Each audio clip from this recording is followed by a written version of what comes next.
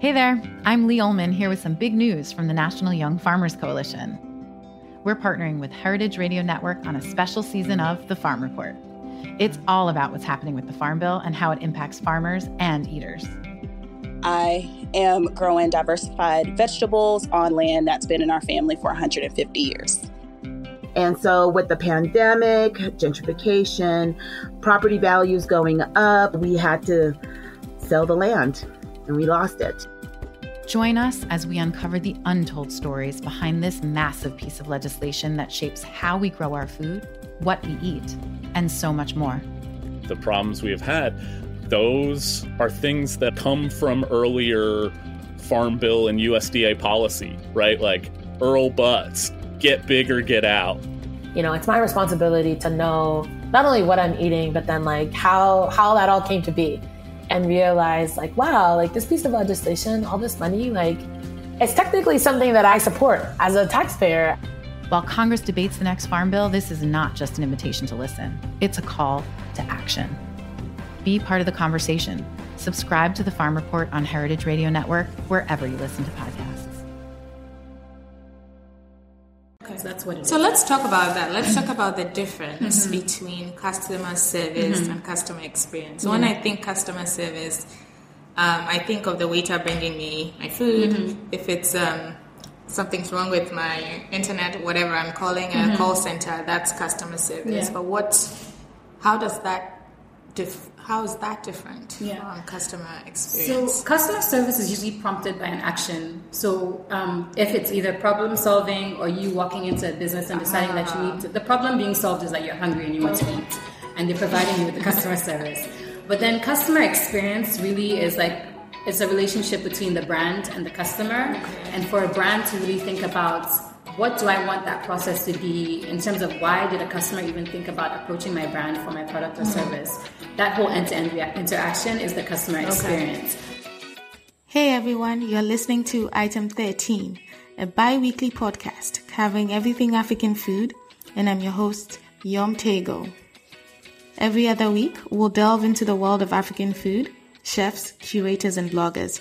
I hope you enjoy it.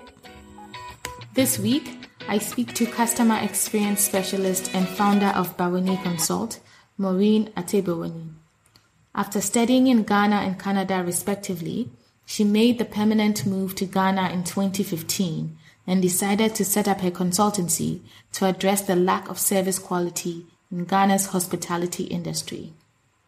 With a focus on food and beverage and lodging businesses, Bawoni Consult provides small and medium businesses with operational consulting and related resources. Maureen spent her free time exploring Ghana's beaches, exploring wellness and self-care, and working on her passion project, Mystery Diner Ghana, an online platform where consumers can anonymously review restaurants in Ghana. I met Maureen in Accra for this fun conversation. She dropped some really good gems on customer dining experiences and insights, as well as tips for small business owners. We talked about her mystery dining project, and she shared a great self-care hack that I think you'll find really useful. As usual for each episode, we ended the conversation with a rapid-fire segment. I hope you enjoyed this one as much as I did. Here's the show. So hi, Maureen. Welcome to Item 13 podcast. Thank you for having me. Why don't we start by you telling us a little bit about yourself? Okay. So my name is Maureen Atebawone. I'm full Ghanaian. I was born in Syria. In Syria? Wait, I did not know that. Yes. My dad works for the UN. So I was born in Syria, and then I lived in Israel until I was 10. No way. And then I moved to Ghana and did the rest of my primary school and high school here. And then I moved to Canada from there, and then moved back to Ghana. Oh, wow. And I thought I'd been all over the world. Yeah, so it's been interesting moving back and forth. But I see. And Israel. Yeah. Do you remember much about living in Israel? Or? I mean, I have good memories of Israel, and I still have friends that live there. Have you been in your adult life? The plan is next year or two. I'm going to go back. Cool. I actually was there. I think like 4 years ago, 3 or 4 years ago, like in Tel Aviv and then in Jerusalem. Yeah, I lived in Jerusalem. Yeah. And I still remember like my neighborhood name. everything. No, it's funny because when I was there, I kept hearing my name because Yom is the word for day in Hebrew, right? So walking the streets of Tel Aviv, and then I kept hearing Yom, but people were saying good day to each other, and I didn't figure it out. I was so confused. It was only later that someone told me that Yom means day in Hebrew, I guess. So you moved back to Ghana a couple of years ago. Yeah. Why did you decide to move back? I think when I moved to Canada, I always knew I would come back. It was just a matter of when. Okay. So I would come back once or twice a year to visit my family. And then as I was coming back, just like seeing how things were developing. And I did come back in 2012 to try and move back. And that didn't work out. And it was interesting. It prepared me for my later move, but I couldn't stay. Like I'm going back to Canada. And then finally in 2015, I was like, I'm going to make the move. And I just did it. Like rip the Band-Aid off. Yeah. And how has it been? How much of it has changed? And 2012 definitely helped me because I think at that point, things were a bit rough. We're deep into the Dumsor stage, so it was really rough, like adjusting then. But then when I came back in 2015, I was prepared for that. Okay. And then also in terms of like the work environment, I was prepared for that as well. And a lot of my friends had moved back as well. Okay. So it wasn't too much of a shock. Okay. It's been a slow transition. I gave myself about a year and a half to really get into it. So I didn't put too much pressure on myself.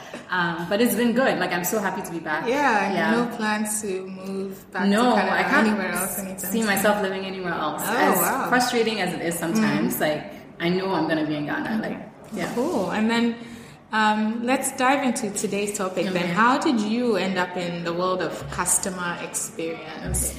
Okay. The idea came initially in 2012 when I was here. So I remember I was sitting by the pool. Can I say brands? At La Villa, which is one of my favorite places to go and hang out. And it was like me and my friend just talking about I had always wanted to be in hospitality. Okay. But when I told my dad that I wanted to study hospitality management, like a true Ghanaian dad, you better find something that you can make money off of. Yeah. So he wanted me to be a doctor, a lawyer, engineer. I ended up studying law in university and then decided that I didn't want to practice it. So 2012 I came, and that's when I feel like the seed was sown. Okay. So I started looking into that, moved back, and then I worked in very customer experience and customer service heavy industries within education and hospitality in Canada. And then by the time I moved back, I had a clear idea. Okay, so it was in Canada that you sort of got to the framework, if you will, for what customer experience is or should be. Exactly. And then matching it to your experience in Ghana exactly. and being like, nah. Yes. That's pretty much it. And luckily, when I was in Canada, I moved to Toronto when I moved back from Ghana. And I was working in education and tourism. So what we were doing was... for any international student that was entering the city of Toronto, we helped them with basically getting settled and finding homes or residences. And so I was exposed to a lot of different cultures as well, with the other tourism agents and a lot of students from China and from Nigeria and from India and stuff like that. So it kind of really gave me a more diverse view of what customer experience and customer service would be or could be. So coming back, I was better prepared to address the issues. So tell us about what Bawoni Consult is today. Maybe even what the name means. So what it means to you, what it means if there's a literal meaning. So my last name is Atebawone. So I kind of and it was very weird. I was sleeping and I was like, I got it. So, it's spelled differently. It's spelled with an E. So people confuse the pronunciation. And I really wanted it to be something that was tied to me, the name of my company. And so I thought of Bawoni and I changed it to an I. And then later on I found that in Yoruba, it means hello, welcome. So it kind of just worked out. Yeah, that works out really nicely. Yeah, so that's where the name came from. But Bawoni Consult initially started as a customer service company. I wanted to train in customer service for different businesses in hospitality mainly, but it's evolved from that because I realized in the beginning that people or business owners weren't really that eager to invest in customer service because of a number of other issues that we have within the industry, employee retention being the biggest one. So I've had to pivot a lot and focus more recently on customer experience and getting business owners to understand that it's not just a service and solving a problem. It's really developing a strategy where you're thinking about the end-to-end process for your customer and your company. Okay. So that's what it is. So let's talk about that. Let's talk about the difference between customer service and customer experience. So when I think customer service, I think of the waiter bringing me my food. If it's something's wrong with my internet, whatever I'm calling a call center, that's customer service. But how is that different from customer experience? So customer service is usually prompted by an action. So if it's either problem solving or you walking into a business and deciding that you need to, the problem being solved is that you're hungry and you want to eat, and they're providing you with the customer service. But then customer experience really is like, it's a relationship between the brand and the customer. And for a brand to really think about, what do I want that process to be in terms of why did a customer even think about approaching my brand for my product or service? That whole end-to-end interaction is the customer experience. So everything from you deciding to pick up your phone to see which restaurant you want to go to is part of the customer experience, right? And then, so you come to Ghana, you set up Bawoni Consult. How did you, and you kind of touched on it a little bit just now in terms of pivoting several times because establishments did not want to invest in customer service because of problems like employee retention. How did you convince maybe your current clients that what you're doing is worth their time and resources to put into it in terms of helping their businesses to do better? I would say I wasn't driven by money from the beginning, and I knew that there was a need for the customer experience training and customer service training within the industry, and even like within a lot of industries in Ghana. It's not just specific to hospitality and retail. So I did have to do a lot of things for free. And there were like, one thing that happened was I would go in offering a service, and then my clients would ask me for something else. So I would go in for customer service training, but because they had issues with employee retention, they would ask me to find the employees for them. So I ended up recruiting, and then over time, people just started like associating Bawoni with recruiting and training and finding resources. Because I think I've seen you post a few things about looking for experts and for Exactly.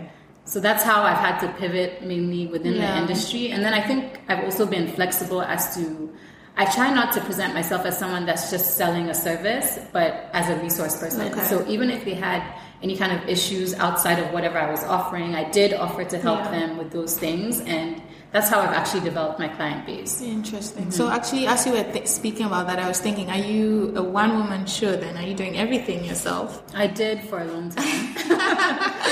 How do you do that in crazy Accra? You just have to, like, I think when you have an idea, it's really hard to delegate, especially over here.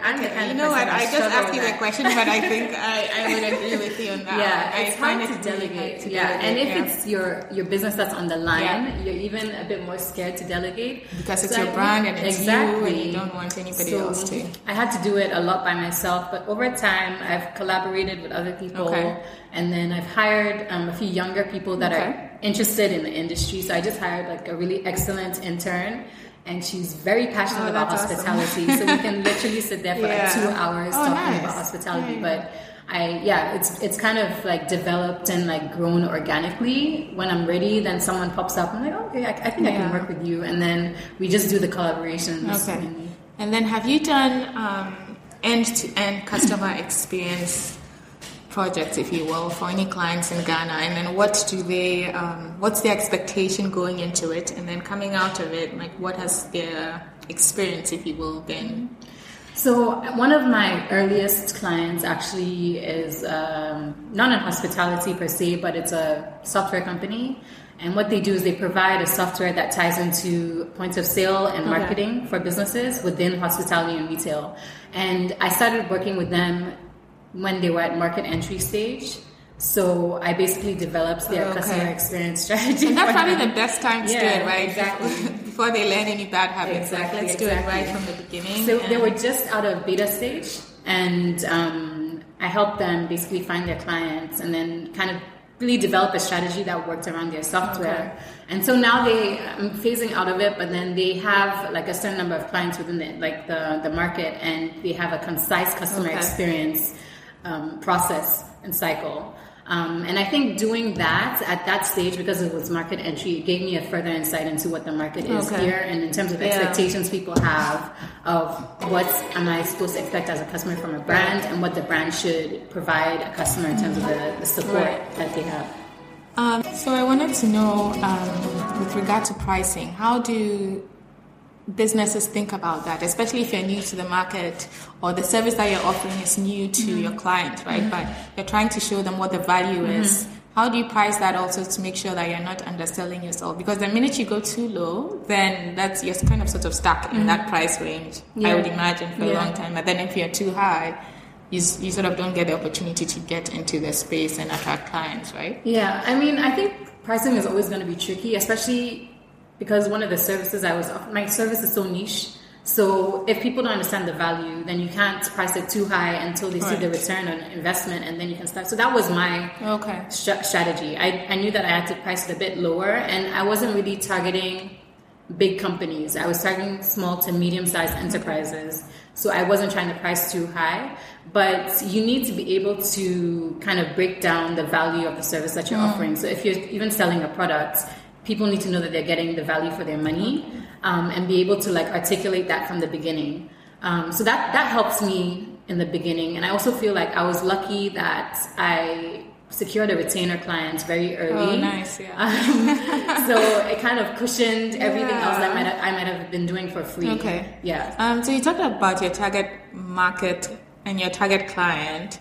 And I think I may have asked this a little bit, but let's ask it in a different way in terms of how you found your clients. So you said you're looking specifically at smaller companies. I don't know if for now or if that's your strategy like long term, but how do you find these clients? How do they come to you? Is it through referrals? Like, are you putting ads out there? How does someone think about growing a customer or client base?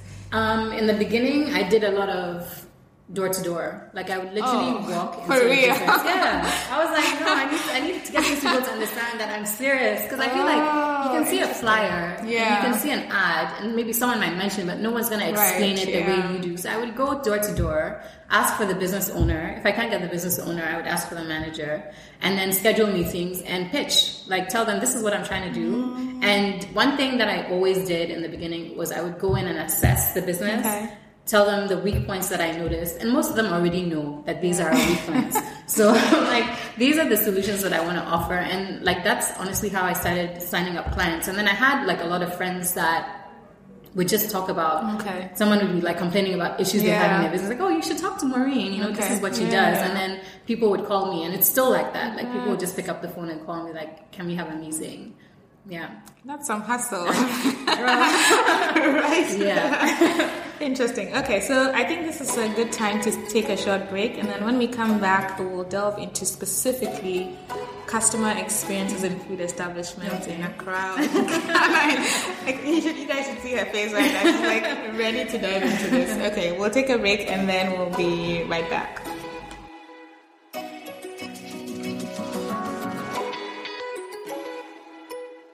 Welcome back from the short break. So now specifically customer experiences in food establishments, restaurants, etc. in Accra. What for you are the top 3 customer experience challenges that you think restaurants, food places in Accra have to deal with? Okay, so I think for me, I'll just list them and then I'll delve a bit deeper. But the first one is customer centricity. Okay. So I find that the establishments aren't really making the customer the center of their business. Everyone's opening a restaurant and maybe they have like different kinds of food, but how are they really making the customer the forefront of their business? That's really something that I look out for when I'm going to different, like even with my clients, I ask them, are you creating a customer loyalty program so that your customers are coming back? Are you thinking about customer retention? any place in There's a few. Vida does. Yeah, and I think coffee place does. Cafe Kwai also does it. Oh, they do actually. And there's a few places that do it. I mean, Vida is the one that in Second Cup does it. The coffee shops generally have their cards. That's easy to stamp. But they're not collecting customer data. And so with customer centricity, like you're collecting that data and generating insights. Okay. And then you can actually track your customers' buying behavior, and that puts you in the best place to develop your customer experience. The second thing is education. And it's two-sided because in as much as the business owners are not really educating themselves on the customer, the customers are not educating themselves on what they should be getting from the businesses. And my bottom line when I'm talking to anyone is like, you are spending money that you worked hard for. You should be able to demand a certain type of service or customer service or customer experience. So education is also a really big challenge. And I find if you don't, like one of the things that I spoke about on like my blog was service charge and what it means. And people just think that service charge is on their receipt and they have to pay it, but you're paying for good service. Like you're literally saying, I had good service today. Some people can make you feel very bad about that. I mean, I've been to a place in Accra, which I would name, where the service was terrible. So I wasn't going to leave a tip, and I was leaving.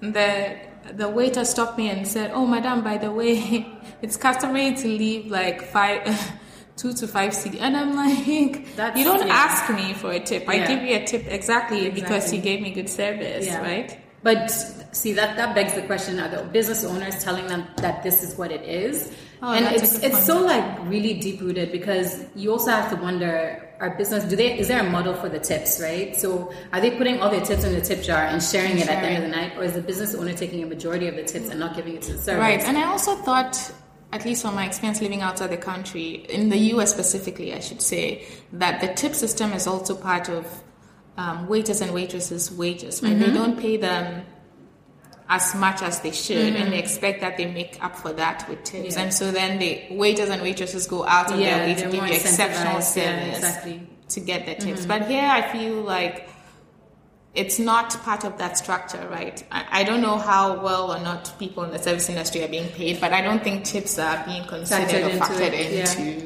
into their ultimate. I mean, I do know a few establishments that have really good tip systems, but like I said, it's education. Right. And the issue with education stems from how educated the waiters themselves are before they start working with these establishments, and being able to train them, because they might not be as well educated as their skill development within the establishment. So that's something that really factors into the challenges in the food industry. And then finally, I think people are very complacent and mediocre. We've accepted mediocrity in this society. It's like you go to a place and you know that it's not the best service, but it's better than this other place, so I'm going to still go there, even though they could ramp up their service or their food quality. We've just kind of gotten so complacent. Accepted it. This is what it's going to be. Like, I always tell my husband, like this wache place in Adabraka. I mean, it's not fine dining. It's like a store. She has a wache, but she's really, really popular. And so you go there. She opens at 12. You go there at 11:15, and people are already lining up. And I think, one, because she knows people will show up no matter what. She takes her time. She moves so slowly. She's not friendly or polite. And then people also have accepted it that, oh, this is quote unquote the best wache that is in this part of the city, this part of the town. And so I'm going to wait 1 hour while she decides to do whatever. And it's just like you said, we've just accepted it as this is the way it should be. I mean, she could have a better system. But she's decided, I've had this business for a while. I'm not going to have other people serving me. And there's space for her to have at least 2 other people, but I think she also wants to have that. Control, exactly. So you're waiting for an hour when you literally could be waiting for 15 minutes because she wants to completely control the experience, quote unquote. And I mean, that's a typical example of the difference between customer service and customer experience, because the customers have associated that behavior with the brand. So they don't expect anything else, and they're fine with it. I mean, granted, it could be better, but everyone is like, okay, I'm still going to pay, and this is what I want. But customer service would be just, okay, well, this is the problem now, let me solve it, and like not think about it anymore. So it's really that expectation as like with the brand. That's what customer experience is. Interesting. So on the flip side, I know we've talked a lot about what's wrong with customer experience in Accra. So let's try to look at the other end and see what, like from your perspective, what's working well. And I'll tell you an experience I had earlier this morning at a new place in Accra. I don't know if I should mention the names yet or not. Now it was a good experience, so it's not a knock on the establishment. But I think on the flip side, some places try almost too hard, where for me, I find it to be almost uncomfortable. Mm-hmm. So you walk in and like all the waiters and waitresses rush on you, and they come to your table, they check every 5 minutes. They're standing in the corner like all watching you. I feel uncomfortable eating because I know they're standing there like ready for your next move. And I understand it, like I've seen on social media that, we're closed for training, so I know they're training their people. They want, it's a new place, so I know they want to be top notch. But like, how much is too much? That's such a tricky question. I mean, the fact that you're saying that they're training is good because you really have to also assess the kind of customers that you have coming in. You know, you might go into one establishment and you want that kind of attention, and then you might go to another one where it's more casual and you just want to go in, have your coffee or whatever, and then leave and not have too much interruption. And especially if it's like an environment where people are talking. Right. So if you're going to a coffee shop where people are having meetings, you need to train your staff to know that you can't interrupt a business meeting because you want to deliver excellent customer service. But it's really also being able to train your staff and give them that little amount of leash to be able to make that decision by themselves, because not every customer is the same. Right. And some people want that attention. So it's getting them to the point where they can be almost autonomous in providing the service that you want them to provide. So it's a tricky question. But and I'll say, because you mentioned Cafe Kwai, so I'll say I also go to Cafe Kwai quite a bit to work. And I think they found the right balance where now when I walk, because I go there so much, when I walk in, there's a particular waitress that knows me because I'm there all the time. And I think she's found the right balance. Like as soon as I walk in, she knows I'm coming to work because I'm carrying my laptop, all of that stuff. So she'll literally take me to a table where there's a socket.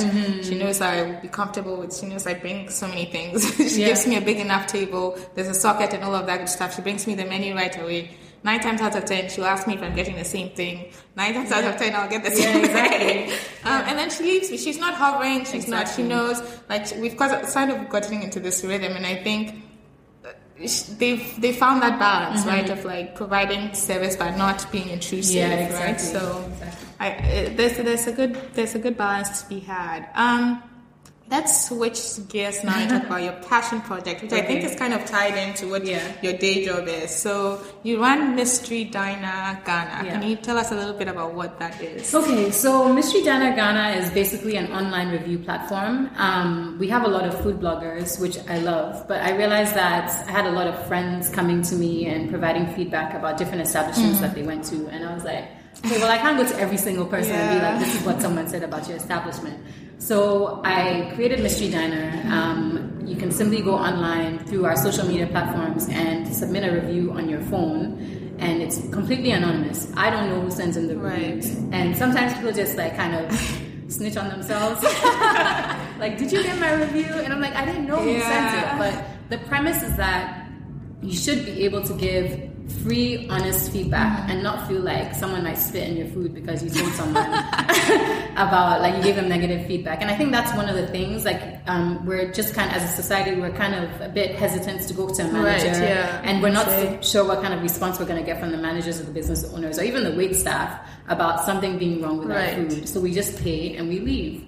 But I started it, and it's kind of grown by itself. I think people have things to say about where they're eating, and businesses are paying a bit more attention to it because they know. I think some businesses, the owners aren't there all the time, and the wait staff starts to slack off or something like happened, and you see the reviews and like, oh my god, thank you for letting me know about that. So that was Mystery Diner. That's how it started. I've used it myself since I've been in Accra the last couple of weeks, and I love it. I feel like it's now sort of the highlight of my dining experience. Awesome. Like I go in, I'm like, okay, I'm looking out for all these things. Because I think the first time I filled it out, like I didn't look ahead to see what the questions will be. But now that I sort of have an idea, I'm looking at this, like when I'm walking in, like what it looks like on the outside. Things I didn't pay attention to or notice before. But I know that, I'm going to have to rate on this and this and this. So let me think through that. But, I mean, do you think Ghanaians care that much about all of that though? Or do you think like with my Wachi example, they just want their food and done?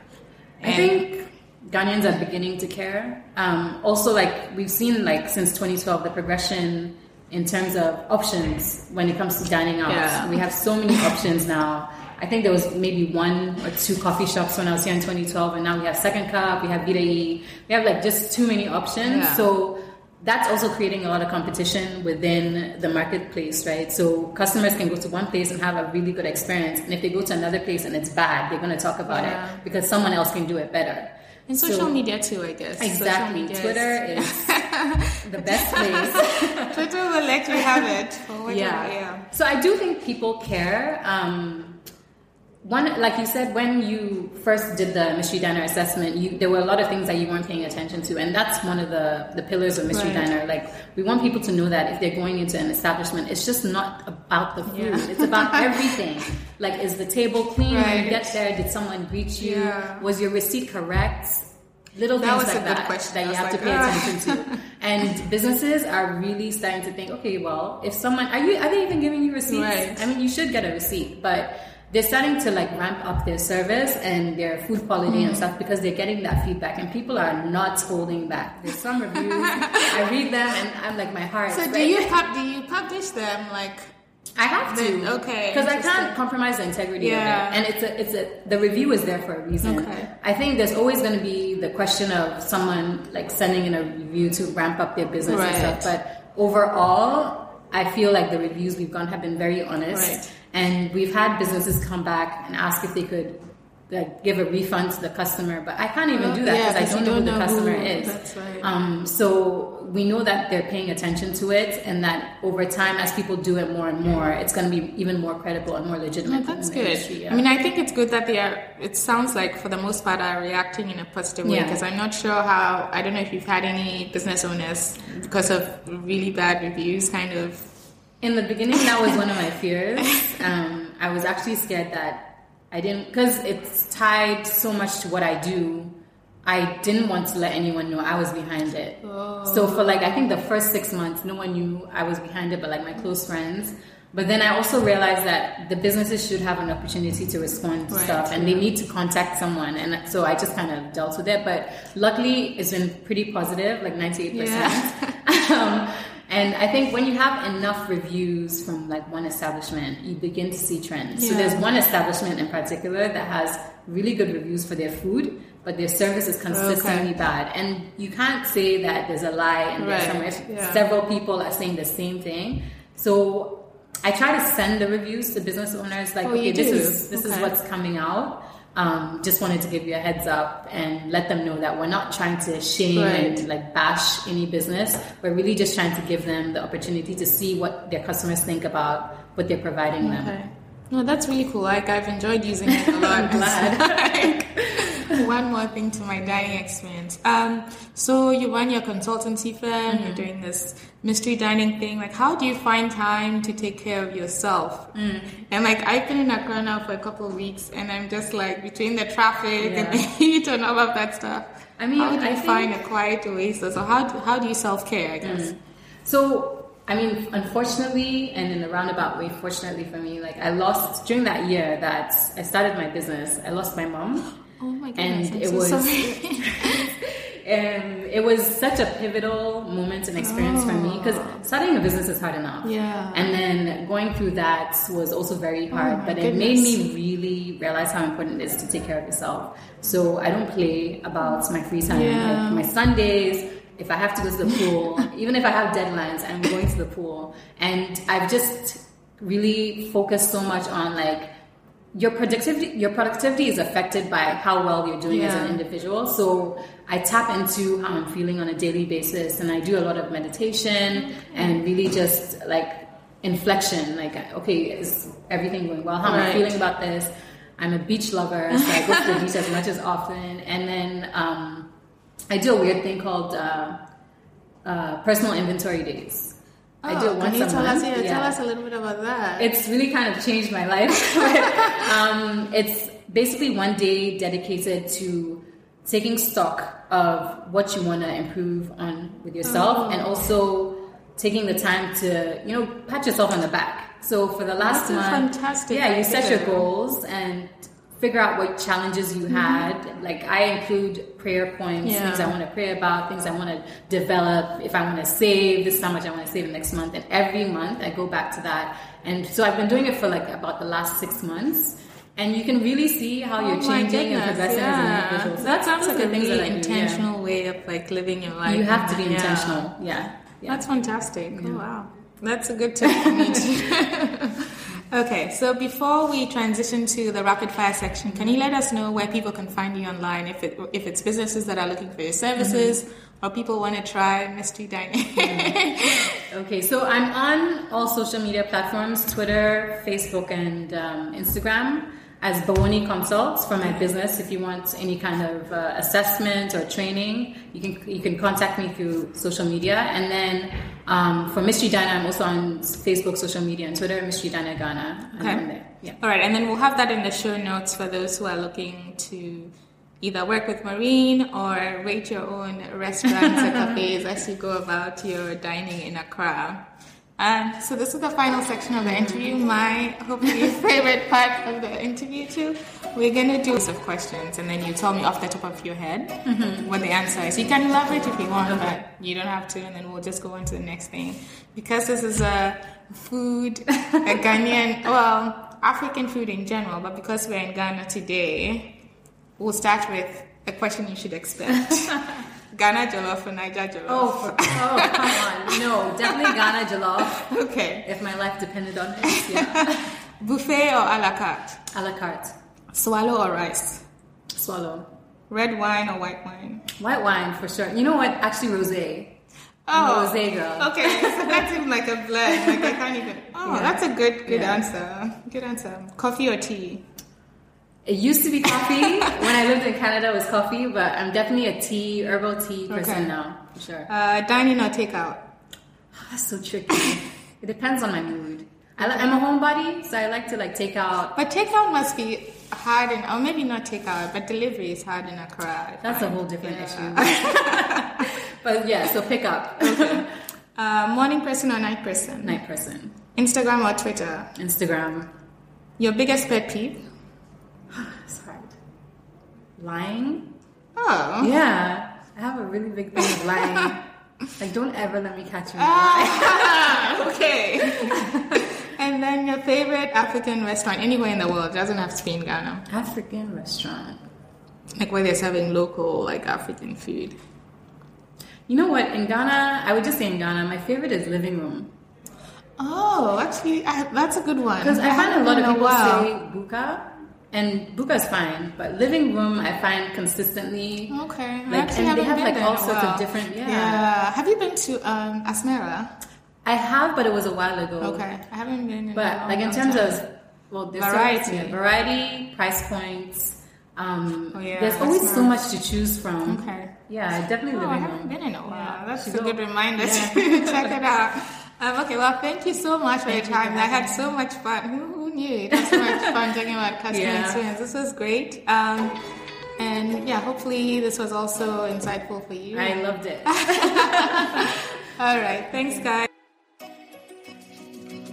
Hey guys, thanks for listening to Item 13, an Essence 13 production. If you like the show, please subscribe, rate, and review us on iTunes. To keep up to date on news and events from Essence 13, please follow us on Instagram, Facebook, and Twitter. Essence and the number 13. Thank you.